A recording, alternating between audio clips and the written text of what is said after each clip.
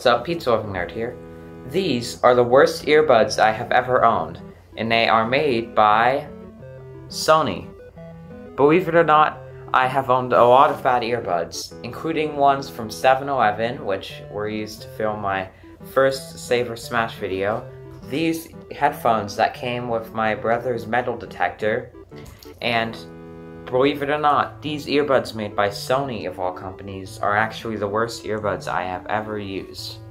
Sony has a pretty good reputation, for me at least, or at least it did until I got these earbuds. So yeah, so I thought Sony was a good company to get earbuds from, but I guess not. Their earbuds suck, so let's get right into the video.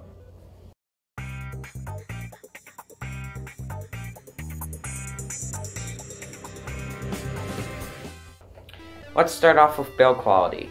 Now, the Sony earbuds come with like 3 types of different nubs or whatever they're called. I don't know what they're called, I'm just gonna call them nubs. Now what I mean by nubs is these things right here that are the rubber protecting your ear from the actual bud. Now it came with small, medium, and large. Now the earbuds use medium by default. Now I went with the large ones because because the small and medium ones fell out of my ears too much.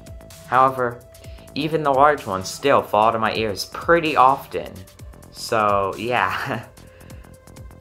Now another thing is one of them shipped sort of not bent but kind of smashed. So as you can see, this earbud is kind of squished to be vertical or whatever instead of round like the other one. So instead of being like this, it would be like this.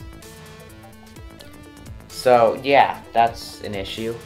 Another thing is these earbuds don't have a remote for turning up and down the volume, which I've come to expect with even 7-Eleven earbuds. Wait, did that have it? I don't remember. I think it did, but I'm not sure.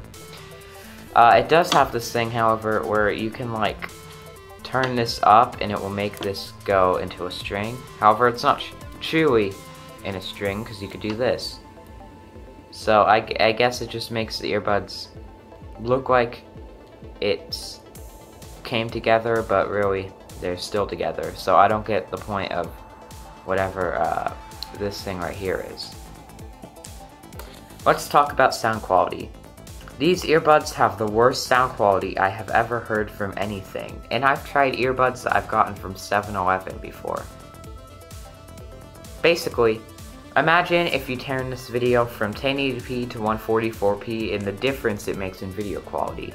Now imagine that, but with audio quality instead.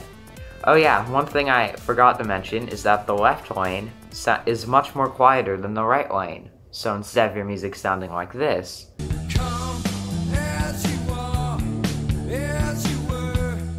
it sounds like this.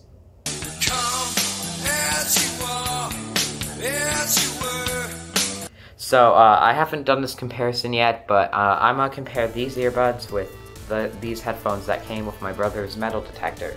So actually behind my phone I have an iPad here, so I'll just play, let's do Nirvana from Apple Music and see if I can notice the difference in sound quality.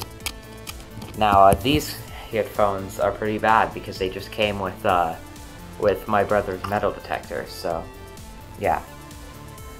Anyways, I'm about to play a song. I'm gonna play, let's do Come As You Are. Oh yeah, did I mention that there's also a static sound in the background, so there's some noise in the background. So yeah, these are pretty bad. Now, it's time for the metal detector headphones. Now these headphones actually rattle when you shake them.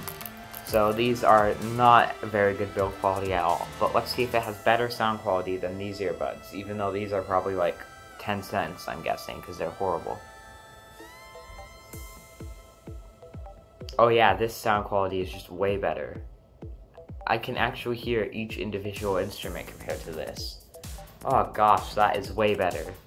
And believe it or not, these are actually broken. Only the left lane works, but this left lane is actually way better than these.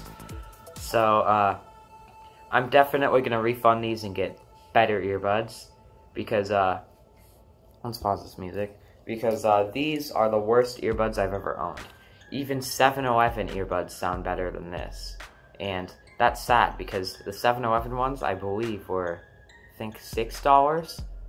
These were $11, so almost double the price. And honestly, I'd be disappointed if I got these earbuds for free. That's how bad these were. I'd be disappointed if I got these for free, but I paid $11 for this. So, yeah, I would not recommend these earbuds at all. Thank you for watching this video, and I'll see you in the next one.